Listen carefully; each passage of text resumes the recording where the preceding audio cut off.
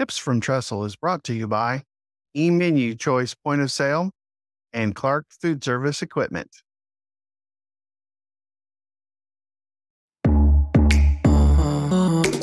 Welcome to Tips from Trestle, the Senior Living Food and Hospitality Podcast.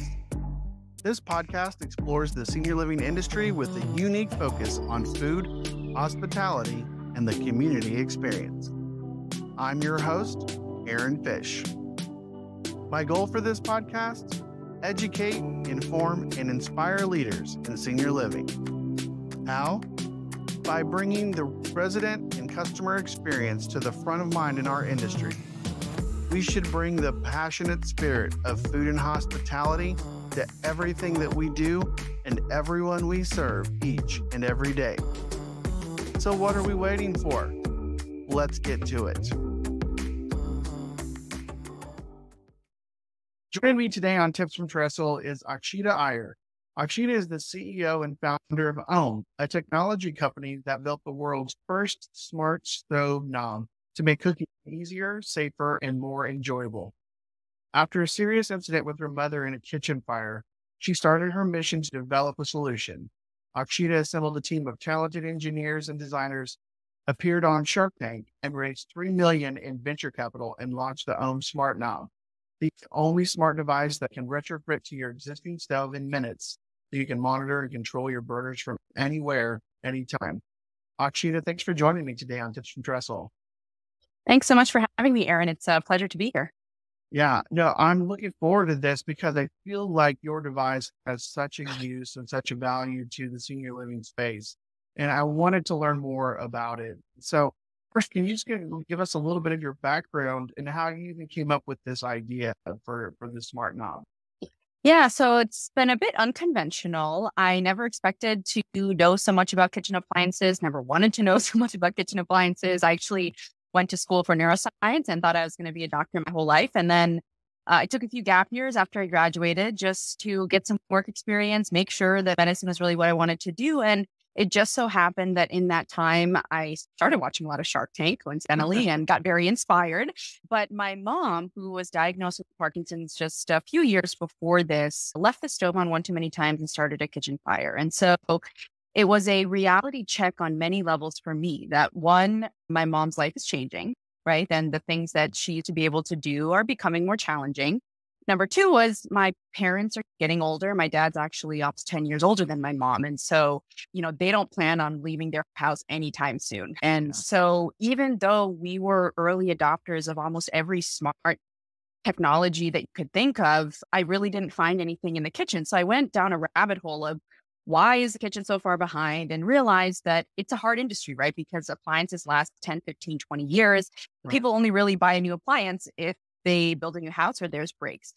So I just really saw an opportunity. Like we already retrofit almost every other smart technology in our homes, right? Door locks, thermostats, baby cameras. So why can't we use that as a way to bring technology to the kitchen today with the ultimate goal of, yes, we could integrate everything, but there's like tens of millions of households today that could use this technology. And so I was like, how hard could it possibly be to build a connected device? It can't be that challenging. I didn't know what I didn't know. And I'm glad I didn't know what I didn't know. And just kind of dove headfirst in, not realizing that it would actually turn into a business. It was really just something I wanted for my own parents. But then after getting on Shark Tank, after hearing from so many people about how impactful this could be at a larger scale, I had to figure out how to build a business. And so off I went and haven't looked back since. Yeah, no, I think all of us entrepreneurs are kind of like that. Like we don't know what we don't know. And so we just start in head first, and it's a kind of a figure it out on your own, on your way along. And so, but I'm intrigued by the idea that this retrofits, right? It's, I think about like a Nest thermostat versus like the old thermostats. I mean, that's kind of you're swapping it out, but it uses kind of the existing wiring kind of a thing. But working with a conventional stove is definitely different. And so I'm curious how to understand how the smart knob works and kind of what the benefits are for someone who might want to be aging in place or living in a senior living community with a kitchenette.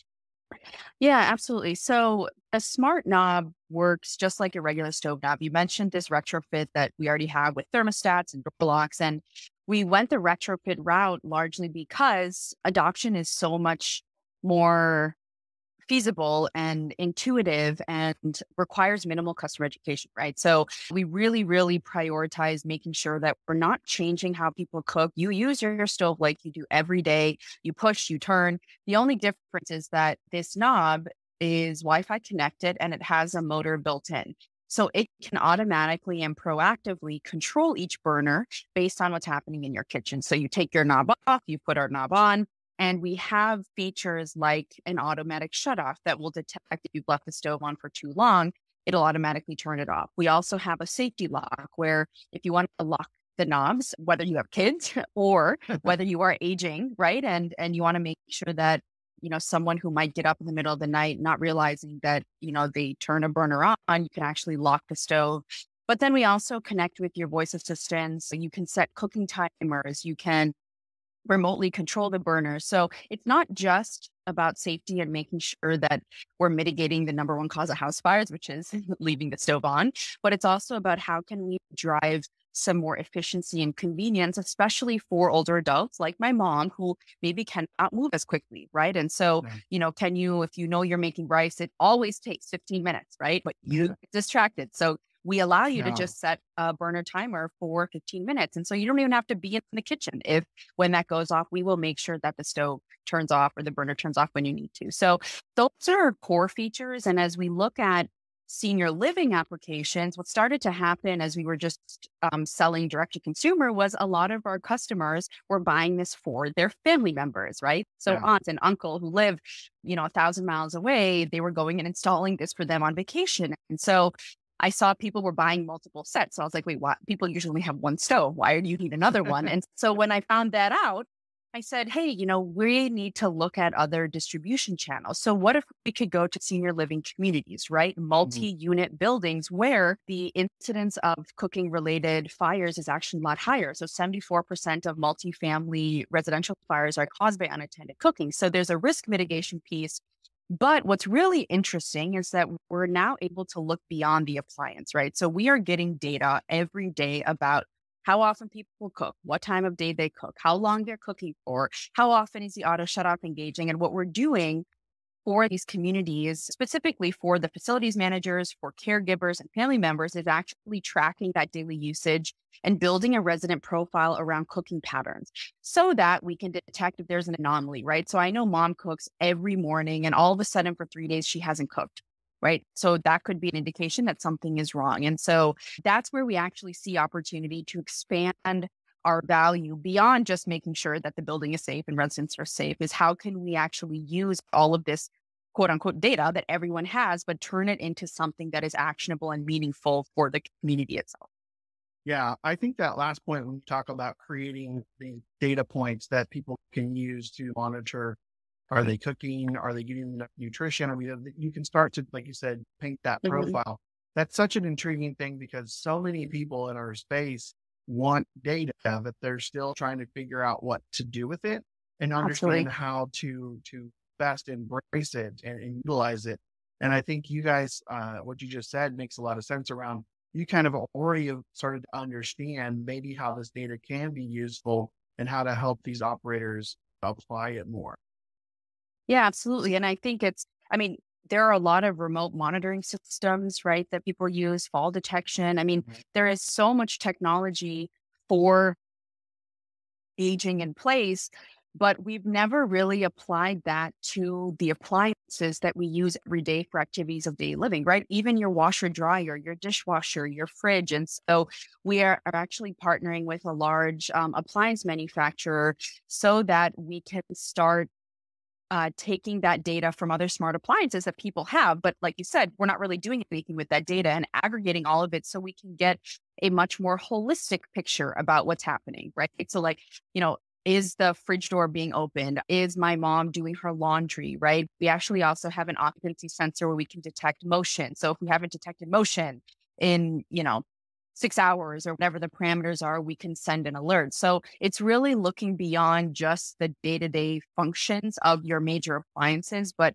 using that now as a way to build some pattern recognition, right? And and some predictive analytics where we can actually maybe detect something before, a major incident happens, and actually, trying to pull in some physicians and healthcare providers to start piecing that data together, right? Like if like for example, if the auto shutoff starts engaging a lot, that could be an early indication of some kind of cognitive decline. Someone is forgetting something as simple as, turning a burner on or off.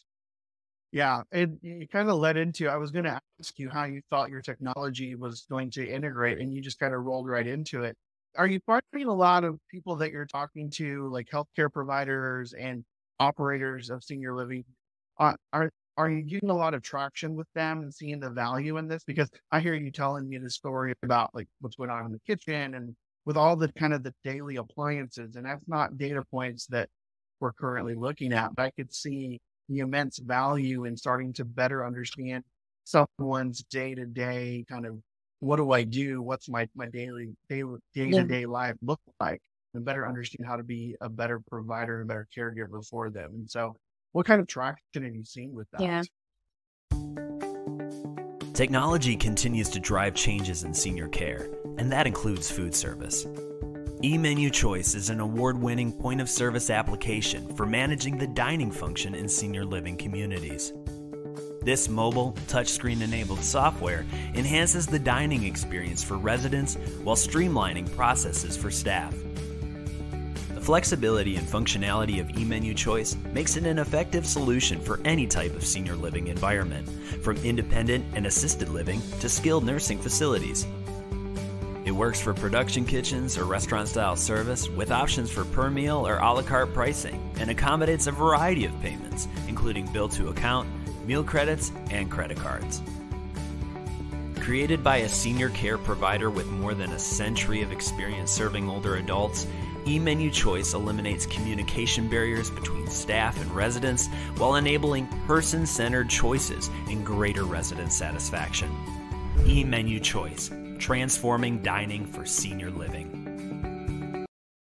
Yeah, it's a good question, because when I just started cold calling these senior living communities, like I didn't really know what to expect. And what's interesting is that everyone knows that this is a problem, but nobody knows that there is a solution. So there is some education that we have to do around how you can actually solve for this, right? Because there's so many other technologies these guys are getting pitched all the time, but it's not something like this. And so there is a bit of novelty here that we have to explain. And so for that reason, I think understanding the value and resonating with people, everyone gets, right? We've all had an instance where we left the stove on or someone else did, we burned food. I mean, I think that's things that everyone has experienced, but how they can actually build this into their operations and then, like we're talking about, extract that data and how they can use it is new.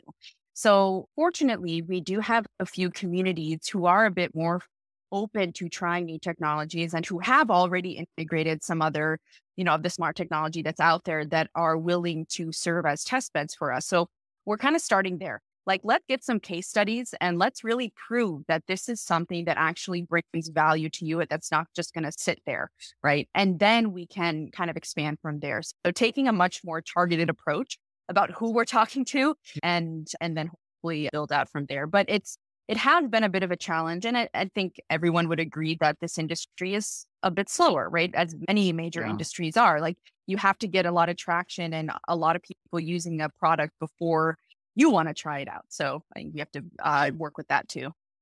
Yeah, I think your point about like everybody wants to have technology, but then they're not sure what to do with it. And so then it kind of, there's this lull or this gap in wanting and then implementing. It's definitely something that the senior living industry, I think, struggles with quite a bit. And so one of the things I was curious about as I was listening to you kind of talk about like integrating all these smart technologies together, I imagine that there was a lot of challenges to overcome as you were developing the smart knob. And I'm one of those that's I like the backstory of like how everything works. And so what are some of those bigger challenges that you saw, and how did you guys overcome those? Oh boy, where do I even, because I don't have a technical background, I've never started a business before. I'm a first time entrepreneur from a different, industry altogether. There was a huge learning curve. I mean, from something as basic as like, how do you manage an engineering team? I have no idea. And there was a lot of trial and error on that. Fundraising and getting enough capital to not only support the operations of the business, but also like product development, right? So we've got mechanical engineering, industrial design, manufacturing, supply chain, a back end infrastructure, an app. I mean, I did not realize when I started this how complex a connected product is. And so Yeah. I think I got over that part by meeting as many people who would meet with me who had done this before. I mean, everyone's journey is different, but just getting perspective from any founder that would talk to me who has built a physical product or even, a connected solution. And so I think that helped me get over a lot of the initial obstacles. Yeah. But then as we got further into development, I think a challenge for us was, how do we build out larger scale distribution channels? Direct to consumer is very expensive, right? In the long run, advertising costs, customer acquisition costs, it just gets more and more expensive as you get bigger. And so I think an obstacle last year, and to an extent it still is how do we partner with the organizations that already have access to our end customer, which is why we're now thinking, okay, developers, builders, senior living communities, multifamily housing, maybe even student housing, what are the other channels that we can leverage so that we're not taking on that burden all ourselves?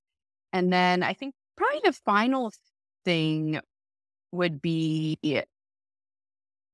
in terms of product development, just iterating. So your first product is never the one you go to mass market with. It's like, it's like whatever you could put together to at least prove that this is something. So, with Gen 1, we were able to prove that this works. We've never had a stove where the burners could be controlled like we do here. So we wanted to make sure that this worked, and we did that.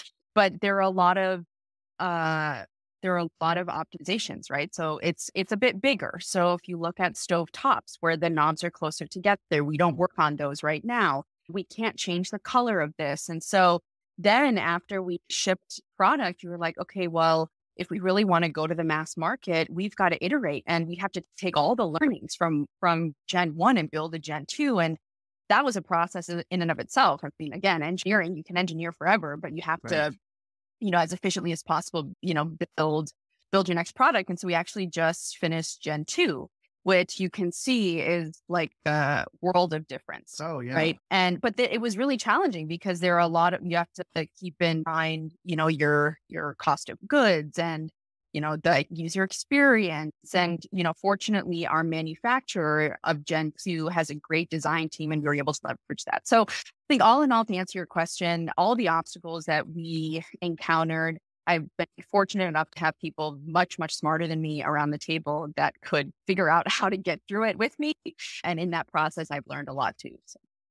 Yeah. And I like the way, realizing that, that finding those business partners and then how it led you to senior living, because it's kind of where your journey began to begin with, was that incident with your mother and the stove. And so such a lot of great lessons there, I think, for anybody, even if you're in something as simple as like managing a kitchen, like just that understanding to get those right people on the bus. And even with recipes and products like that, the iterating that you're talking about and being able to find the right solution makes a ton of sense for just about anybody. And so I was curious, kind of, because we come towards our time here, you'd mentioned kind of working with some operators. Do you have any case studies or any success stories that you can share with us as you're beginning this process?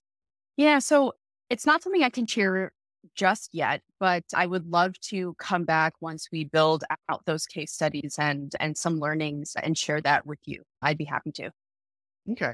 Yeah, no, I think I'm really excited to see how this goes for you in senior living, because I think the approach again of connecting everything in the kitchen, and it's kind of like we've thought about like how we want to get information from the different appliances, but then how do we use that information, like you said earlier, I think is going to be a huge, huge component, especially as we think about how do we develop not just a good routine for seniors, but how do we even look at the design of kitchens that are being built?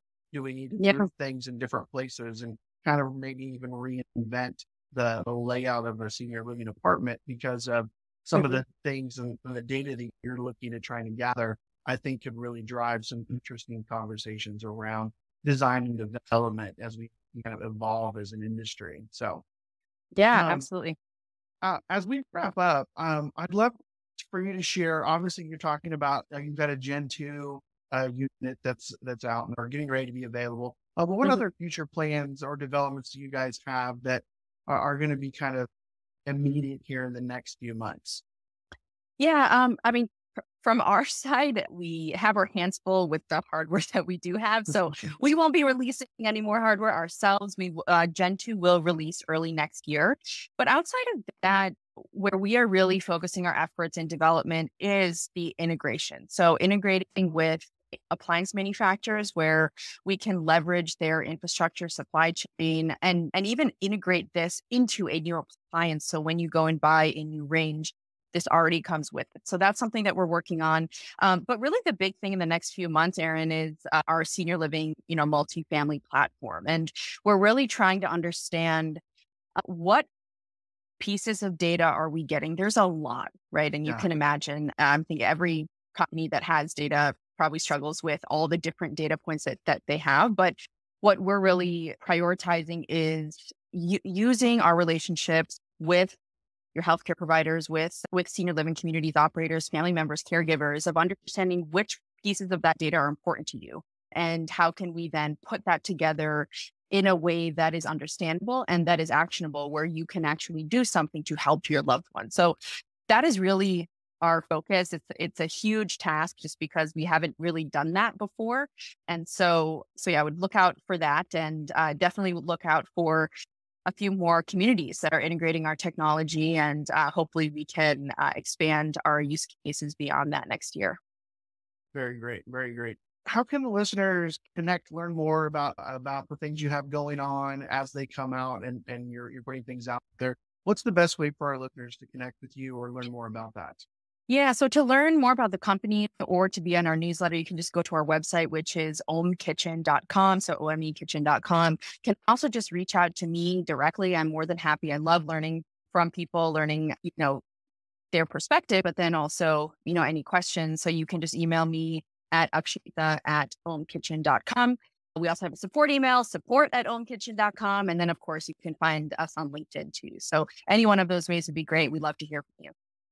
Awesome. Well, I'm fascinated with the product you have and the smart knob and how it's going to evolve and the impact it's going to have on senior living design and operations, I think, in the next few years, because I see this smart kitchen concept really kind of exploding. So Keisha, thank you very much for your time. And thanks for joining me on Tips from Trestle.